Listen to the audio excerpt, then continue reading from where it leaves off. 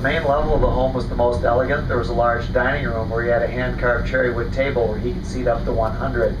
Also on the main level were a parlor, library, music room, billiards room, butler's pantry, gentleman's smoker, 2 refrigeration rooms, and the kitchen facilities, all enclosed by 250 feet of glassed-in porches.